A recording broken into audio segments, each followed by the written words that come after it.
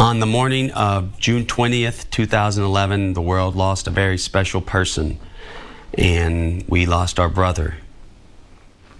We wanted to make this tribute as a celebration of his life, but also we wanted to make it to let you know why we loved him so much and why we're going to miss him. Police are investigating the cause of a fiery car crash that killed 2 people, including Ryan Dunn, one of the stars of the popular MTV show Jackass. According to police, 34-year-old Ryan Dunn was speeding over 100 miles an hour when he crashed into this wooded embankment.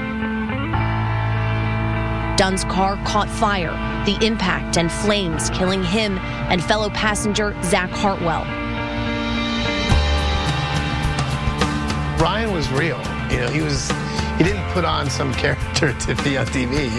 He was always himself. Dunn and I were hands down best friends. Ever since he moved to Westchester, we've pretty much been attached at the hip. He was just the sweetest guy. You know, he had so much love about him. He made us smarter, he made us funnier, he made us sweeter. He brought a lot of love to the group. He looked like everybody's best friend. He was. He was the nicest guy that you would ever want to know. He never wanted people to be upset. He just wanted everything to be, you know, let's all laugh for a while.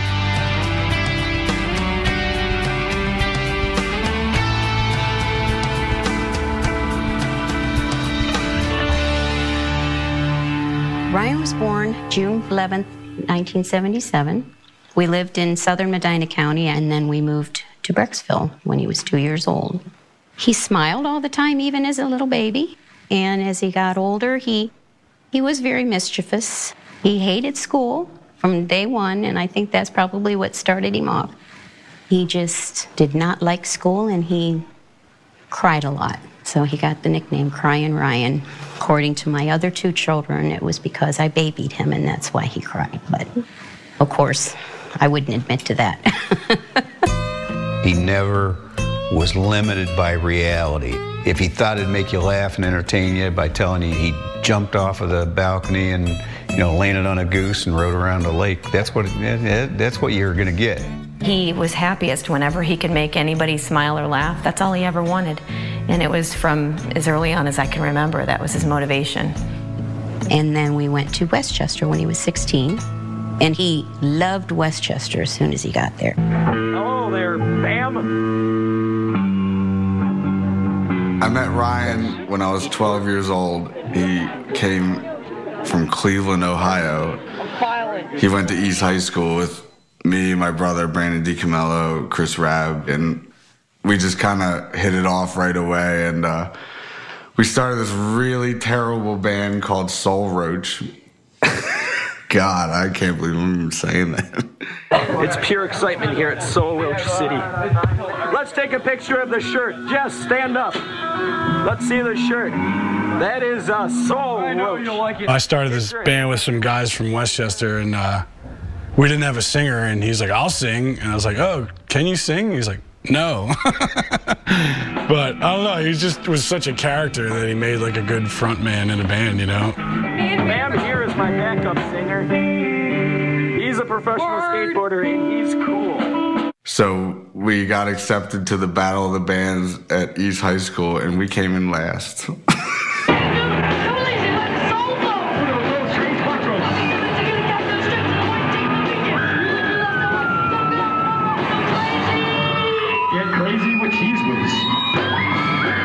So yeah, Dunn got to the school, met Bam and Jess, and was immediately in trouble, filming all kinds of stuff in the bathroom. Take 402.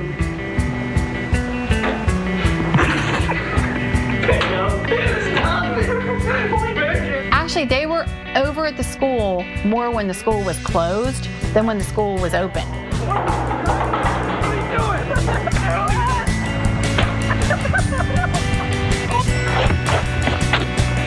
Son of a bitch! Yeah! Bam kind of pushed the, you know, filming things, and we were all just friends. Yeah, Gerald was calling me Bud. How do you fit up there? And then it kind of just drifted into like doing dumb stuff to kind of amuse ourselves.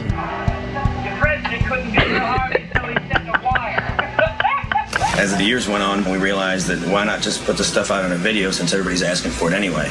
And that's when CKY started. Dunn knew that I was working on a video called CKY, and he was like the primetime go-to guy. He just wanted to be in the video so bad. So he jumped off this building into this bush. At that point, I knew that he's the main guy to go to when you want to get footage. What do you think would happen if we put that down and you just biked off of it, like moving? I don't know, we can find out. I just remember he was always the first one to do, like, somebody would come up with the craziest idea, like drive this bike off the church into this bush. And everyone's like, dude, no way. And he'd be the one to do it, always, you know? He was like fearless. 1 pound rigatoni coming up! Yeah!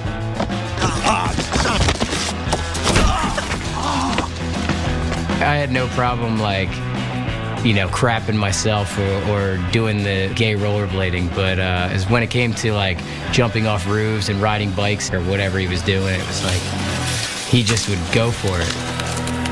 One of the first things I remember seeing him do, well, actually, he didn't do anything. He was sleeping. Congratulations. He was sleeping and D. Camillo rubbed poop in his face.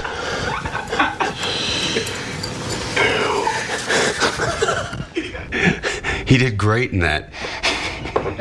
He woke me up by putting on my face. Oh, you can just get even or something. I'm gonna kick him in the face. I'm gonna break his nose. Just dump jelly on him or something. Jelly? The guy put on my face, and you're talking about jelly. We waited for D. Camillo to go to sleep. Sure enough, he goes up and pisses right in his mouth. He got like maybe a half a gallon of good piss in his mouth.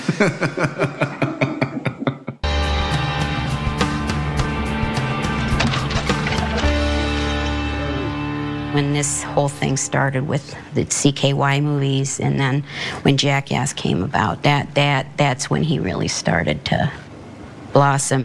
My name's Rick. Rick, did I meet you before? Probably, but probably not. Ryan. I don't think you did. Yeah. First time I met Ryan was when we went to Westchester to start filming the first season of Jackass. But I knew who he was just because I'd seen, you know, early CKY videos, and I was already kind of a fan. No.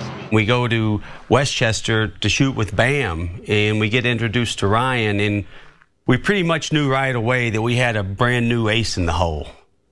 The first thing we shot on that trip was him jumping into the poo water, the poo dive. Why not just jump in the toilet and swim? I don't know. It makes them happy. So how often do you jump in the poo stew? This would be my first time in an actual poo stew, but I've dreamt of it. One of my favorite things about it was discovering Ryan's weird homemade prison tattoos in his underwear region. Look at these haggard tattoos. I ain't the sharpest knife in the drawer, but I know enough. What's this whale What is that? Is that weights right there? You gotta be tough. What does that mean? I don't know. How did the poo dive come about? I'm void of any talent, and I needed to make a living, so I jumped in. I'm Ryan Dunn, and this is poo diving. It's gonna be done. You gotta be tough. Dude, I blew that shot. You gotta do it again. So after Dunn jumped in the waste treatment factory, he reeked so bad that everybody was allowed inside the house to eat dinner, but my mom made a table outside, and he had to eat alone because he reeked too bad. To add fuel to the fire, they started throwing footballs at me, so needless to say, I didn't enjoy my food that night, and I stunk. And it was awesome. I didn't shower after the poo dive for at least a week, I know that, and it could have been much longer. I can't remember the last time I showered. I'm on the barf here, dude. This sucks. No, he's a dirtbag. Like, I mean, not morally, but physically, he was just a filthy human being. It's pretty funny always seeing Dunn do something and get super dirty. And we'd be done shooting for the day, and everybody go back to the hotel or clean up, and we'd all go out. Dunn would be in the same shirt, same jeans, barely like wiped off the dirt or mud, whatever we were in, and be at dinner at the bar that same night. He usually smelled really bad. He would not bathe. Hated water. It's not fair. Oh, Mr. Have a sweet smile. All the women like you. Ooh. People like me have to go around diving in the every day. Hey, man. Well, you got a tough job. Oh, look at me looking pretty everywhere I go. You gotta work with what you got. Let's go. He didn't shave. He didn't wash his hair. He didn't shower. I think we purposely wrote things to throw him in water just so we could get him clean. Go.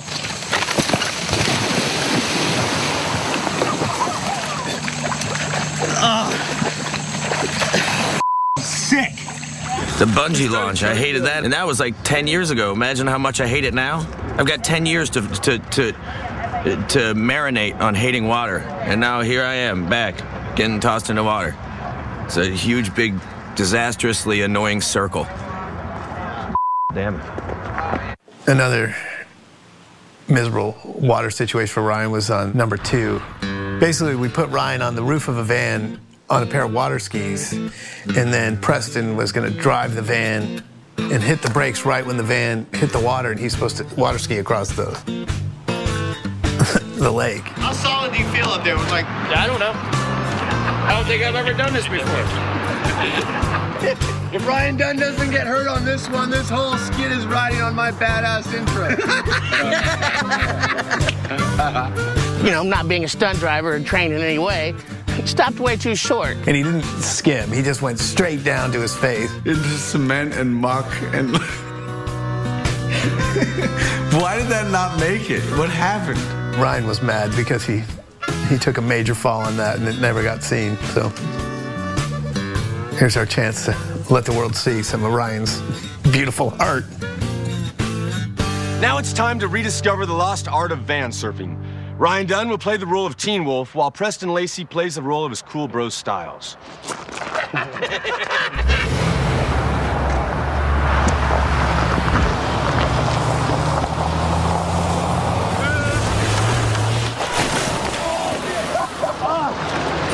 You ass!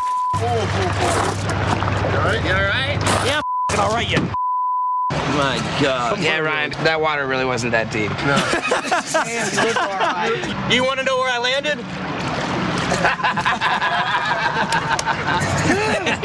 Yeah! He ate pure and I highly recommend to never do that, kids, because he got muffed up, didn't he? Yeah, he did.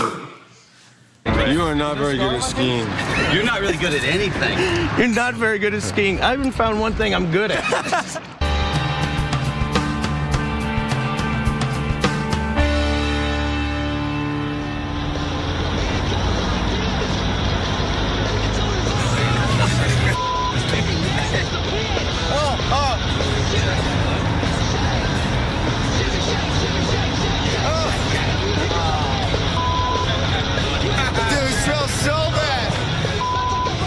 In the early days, just meeting Ryan, I was just trying to figure out how to write bits for him. So I was like, well, what are you good at? And he's like, oh, I like to BMX a lot.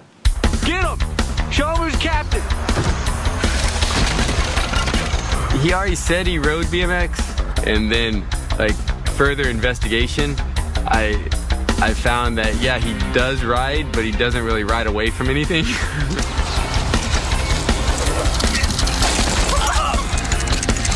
And he was very much into like going for things that, you know, there was no way he was going to make it from the beginning.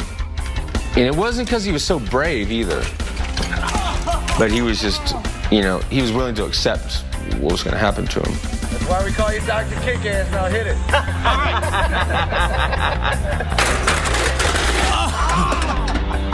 Yeah, he was very graceful in his wipeouts. Not really, actually. Now that I think about it, he slammed pretty hard.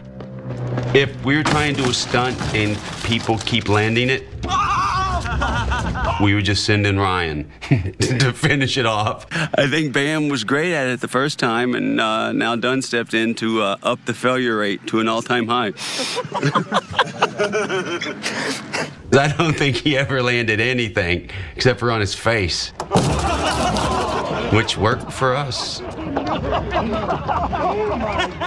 If he wasn't pranking you or trying to get you while we're filming, then outside of that, he was like the most genuine rad dude.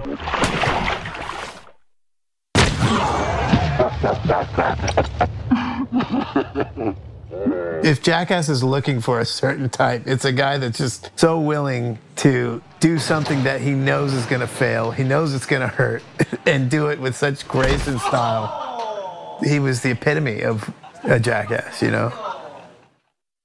What have you been kind of dreading the most about shooting in the film? Like, what stunt were you kind of the most worried about before you did it? I put a toy car in my butt. You really have to ask me that. We were filming the first movie, and Steve-O was supposed to shove the car up his butt, but Steve-O had just told us that he's not going to do it. Put it this way, Bam. What's the point of being in a Hollywood movie if every mother that sees the Hollywood movie comes up to you and says, "Hey, saw you shove something up your ass"? You're that dude who shoved the car up your ass. I mean, really. Ryan Dunn walks in. I go, "Well, Steve-O just told us that he's not doing the car up the ass bit." And Ryan's like, "Well, someone's got to do it." And right then the light bulb went off in my head. I'm like, "Ryan, you're right. Someone does have to do it, buddy." I mean, it just has to be done. It's too good not to be done. I'll do it. I mean, and I want to. Don't think I'm crazy and I want to go get hurt or I want to shove things into my butt. I just know that it'll be funny, so I'm going to go do it. Now I'm lubing up. You can't see the car. The little toy car. Because I'm going to put it in my butt. He just did it like a champ, by the way. I mean, he was chilling with that thing in his butt for the whole day. And it was just one camera and done, and I don't think anyone could have pulled that off like he did. Well, that's not part of you. That's something extra. I would have known if I ate that. No, you won't be able to swallow that. That's it's a car toy. Well, how did a car toy get there? Maybe you stuck it up your ass. I didn't stick anything up my ass. Butt X-ray was and probably still is the best thing we ever shot. Just go to the doctor, you don't talk to anybody, to your girlfriend or to your boyfriend or to whoever.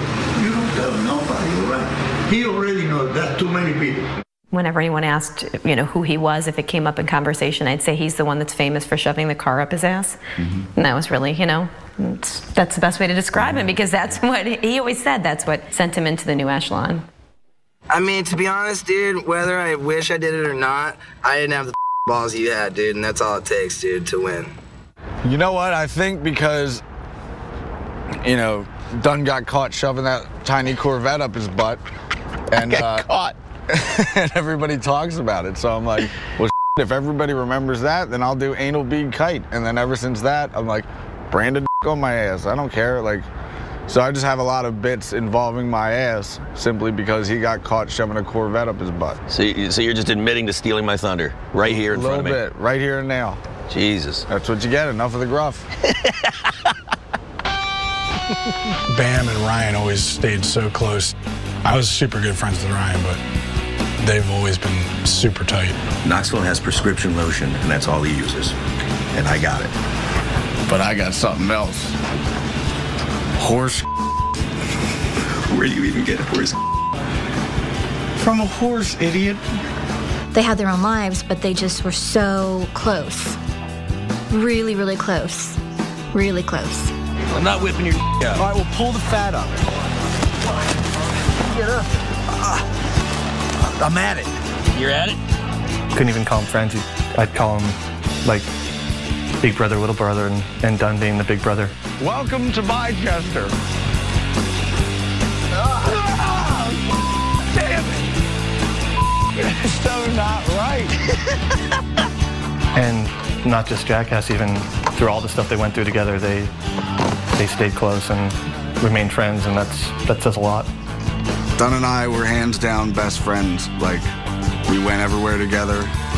We flew everywhere together. We'd crack the most random jokes. We had the same sense of humor. He was my main man.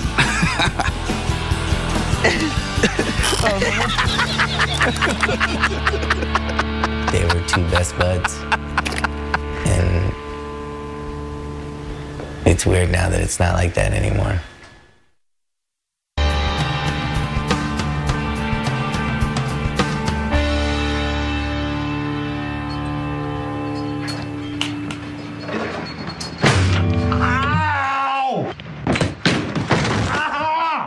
When I first got to Westchester to do Viva La Bam, I was such an outsider. I didn't know Bam, I didn't know Dunn, I didn't know Deco or any of those guys, and they're such a tight-knit group. They wanted nothing to do with me and the crew I was there with. Me and Dunn pushed the producer's rental car into his rental apartment.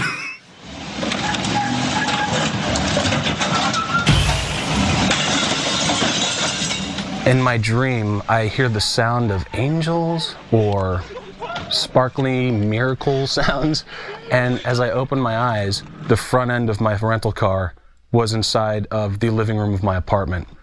And the sound that I thought were angels was the sound of shards of glass falling from the door frame. I'm so going to jail for that! $5,000 later, we settled it in court.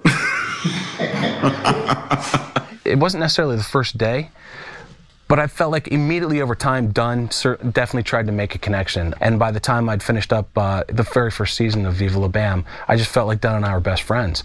I mean, the beauty of Ryan was that he made everybody feel like they were his best friend. He was just that genuinely interested in who you were and what you were about. And I think more than anything, when I reflect back on meeting him for the first time on the Homewrecker set, is when he saw me for the first time, he just gave me a big hug, like we had been friends forever. I mean, treated everybody exactly the same. Like, I don't care if you're Johnny Knoxville or, you know, a lighting rigger or whatever. Like, every single person that he talked to or hung out, he made them feel like, you know, they were best buds. I've never seen Dunn guarded with people. We would be out in public and people, you know, always coming up to him. Like, they wanted an autograph or what. He would sit there and chat with them forever. You know, he just loved talking to people. He's really open. And I wish I was that open. I was a fan first, you know, and it's pretty rare to meet people and have them be as cool as he was.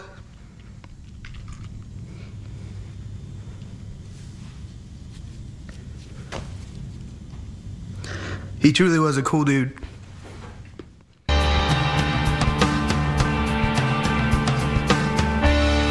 Out of these, which one do you think would be some of the most slippery? I recommend maybe the soap-based material or vegetable oil. This is a polymer, by the way. What is polymer? Polymer is a chemical. No, don't do that. Ryan and I actually met when I came in to do a chemistry test for Proving Ground, which is the show that we ended up doing on G4. So does that machine check flavor? You must be kidding. What are you doing? That's good. He just was the most interesting person to talk to. Like, every once in a while I would make a comment about something we were doing or where we were going, and he knew so much stuff about it. I'm like, where did that come from? Yeah, when we first met Ryan, he sold himself as, I'm a pro BMX rider, I'm a race car driver, I'm a scientist. Oh man, everything you could imagine. I believe Ryan Dunn knows what he's doing because he told me he studies physics.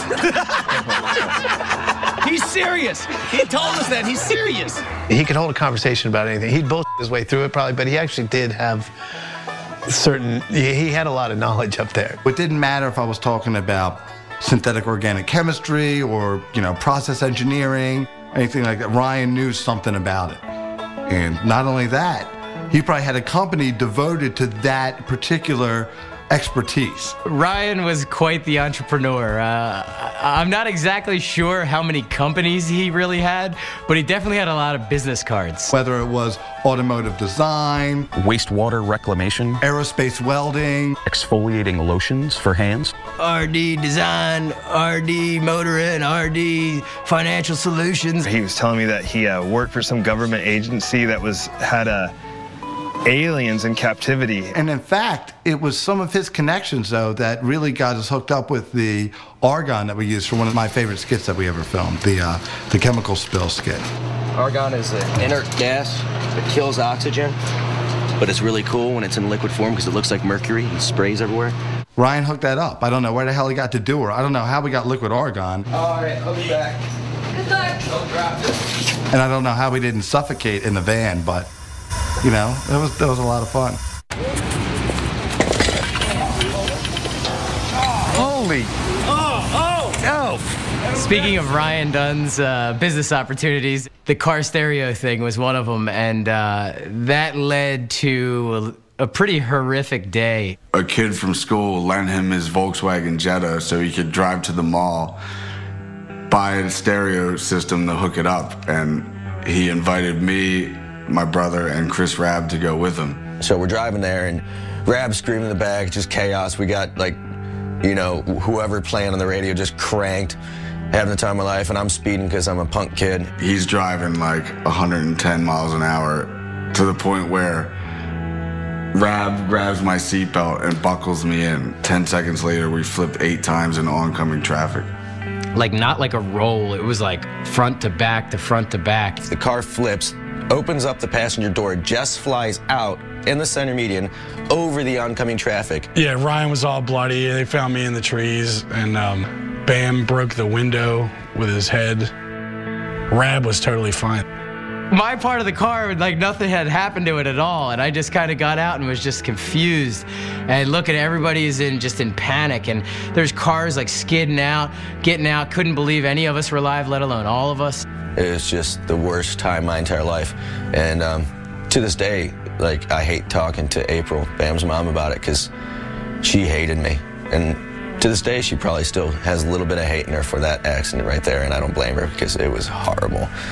Stupid kids do stupid things. I was pretty much terrified to ever get in a car with him, and, you know, I agreed to do the Gumball Rally with him, which was around the world in 8 days. Whenever Dunn was driving, I was seriously so terrified that after, like, the 3rd day, I was like, Dunn, you seriously need to stop at a sex shop and buy me a butt plug because I'm going to crap myself.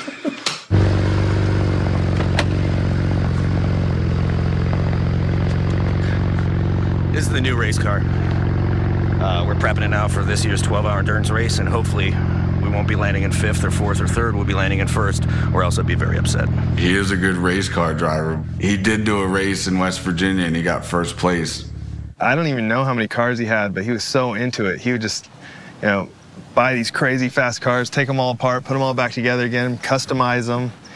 He was way into it. Full-blown gearhead. You know, started from skateboards to bicycles to, you know, eventually cars. But anything could get him moving a little faster intrigued him. What do you think's happening here with this one? Go check his oil. How about this? Blew it up again. Don't buy a car made by Dolce & Gabbana and you'll be fine. Piece of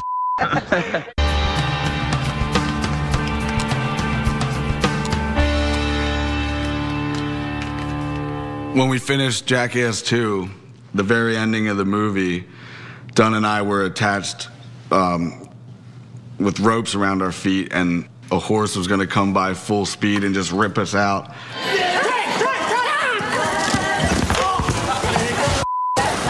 Oh, that one. Tell me you f***ing slapped that horse. Okay, you're not okay. Yeah, I'm all right. No, I'm fine. I got this broken. I'm just going to myself. So just don't touch me. Dunn landed really wrong and messed his shoulder up and wound up getting a blood clot. It was really scary. It was scary to all of us because, you know, we don't think about that stuff. And then, you know, blood clot is really dangerous because if a chunk of that went into his heart or into his brain, he would die. I've never seen a man more scared in my life. I mean, they literally took him from a checkup at his physician straight to the hospital and told him, hey man, you could die any minute, you know? And it was, he had the fear of God put in him. It was pretty dire. I mean, like what was going on with him. So he had to be on all kinds of, I think, you know, these clot busting drugs and things like that. And it really kind of put him into a funk. Jackass 2, behind the scenes, take 3. You got it done. Almost done. Ugh. Sense the excitement. What? I sense the excitement. I'm on medication. The last thing I can be thinking about right now is Are you hurting? oh God, you don't even understand. Are you sick? Yeah. I got blood clot, nerve damage. All because of this garbage, so shoot. I just put 2 needles in my body. That was fun. Gotta go do some more. So let's shoot. This interview. So not only did he have this blood clot, but he had Lyme disease. That's something that sort of just makes you miserable, takes all your energy out. And he went from this, you know, fearless immortal to a guy that was giving himself shots every day just to remain upright. Being frightened and hurt, he's kind of withdrew into, well, at least away from us. You know, he wasn't there for the 24-hour takeover or 2.5, and I didn't like him not being around. None of us did.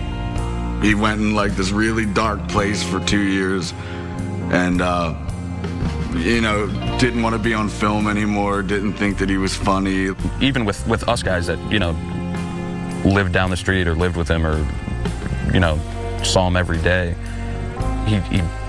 I guess he became kind of a recluse. I remember going to a Chinese restaurant, and we came walking out, and fans were running up to him and saying, you know, you're Ryan Dunn from Jackass.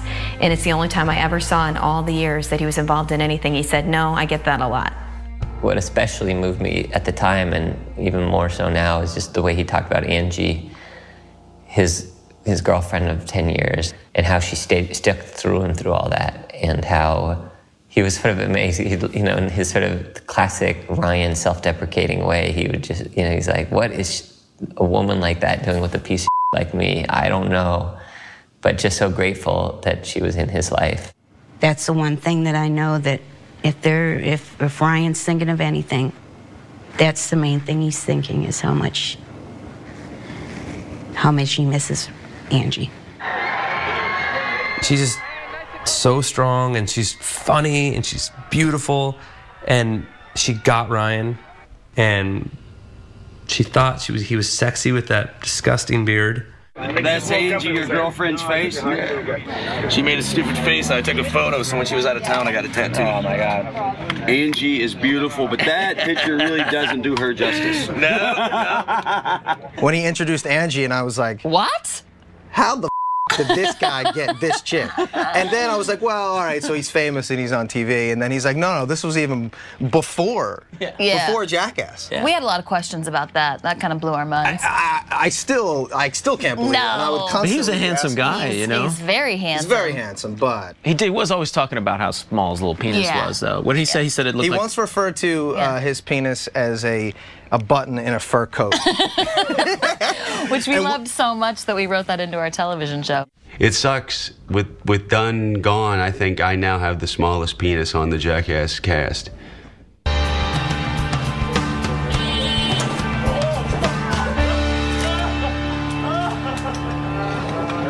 So Ryan had completely disappeared from us. You know, I hadn't talked to him in 2 years. And then in spring of 2009, we went to Bam's house to shoot for Nitro Circus.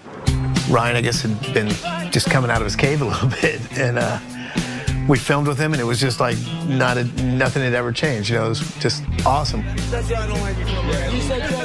Shortly after that, we decided to do Jackass 3. You know, you could just see that he had come out of the fog, you know, and it was so clear and so fun to be around.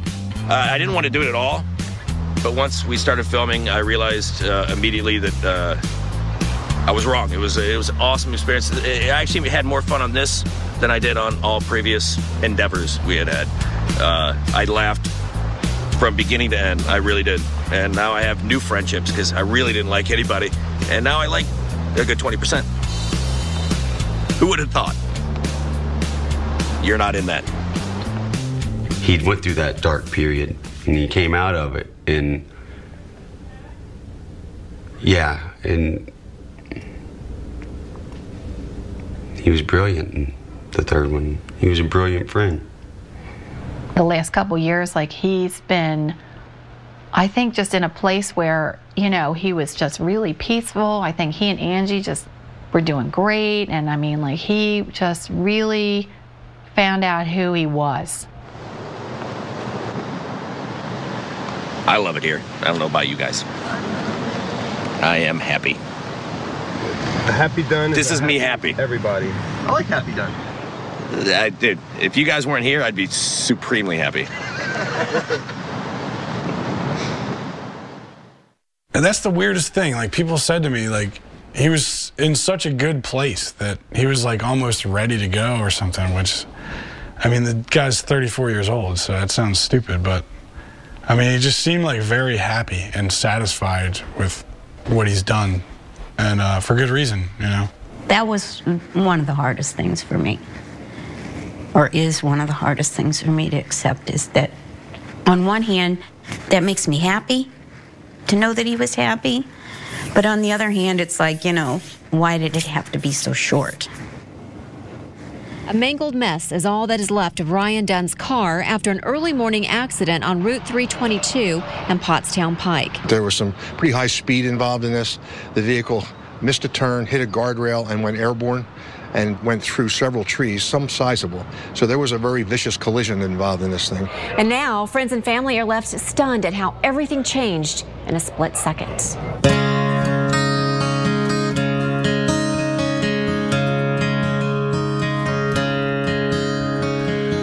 There are stars so distant, the light that left them ages ago just came into view. That twinkling we're seeing now may be. There's been rumors before on the internet about some of the cast dying or something, so I didn't think it was real. That's the way. I was in shock. I didn't believe it. You know, it still doesn't feel real. I don't know if it's ever going to really completely sink in. Part of me doesn't want it to, but just so we know, I guess that's the way it's got to be. We've been doing this for so long, you know, like, we're a family. God lets the light outlive the star. You know, to think that that's it, and we're not going to see him again. I wish he wouldn't always drive so fast, and he always did. I wish he wasn't drinking that night too, you know. We lost him and Zach. You know, Zach Hartwell was also in that car. Sometimes when you have a larger-than-life personality who is in an accident, you only hear about the one person, but he was just such a happy guy, always that upbeat person. Ryan introduced us to Zach when we were filming number 2. He was this gnarly military man, and then also just a fun, loving guy that could hang with a bunch of jackasses, you know? God lets the light outlive the star. There's such a hole in the family now. Jackass is really, it's never gonna be the same. It's the worst thing ever. So many people around the world reached out, flooded our site, you know, and they still do, about Ryan.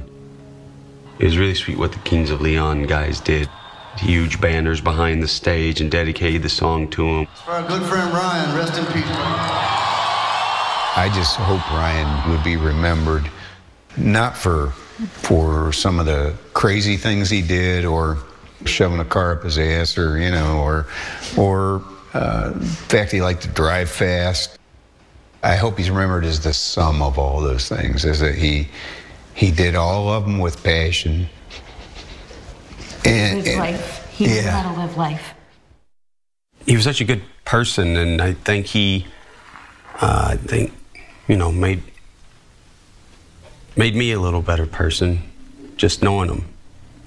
that rubs off, you know? Let me just say there is a cranium that overflows with wasted images of the way back. Useless figures were kept intact. Clean up the mess and then you can start with yours truly. I bid farewell and adieu, my dear. I bid farewell and adieu, my dear. I gotta get in there bareback. I'm Ryan Dunn, and I'm let's just do it.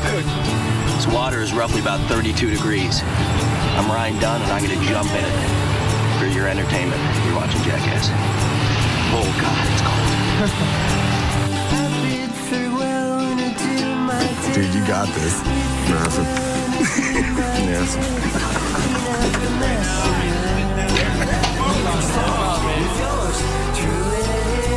Tip for that, dude. Great job, man.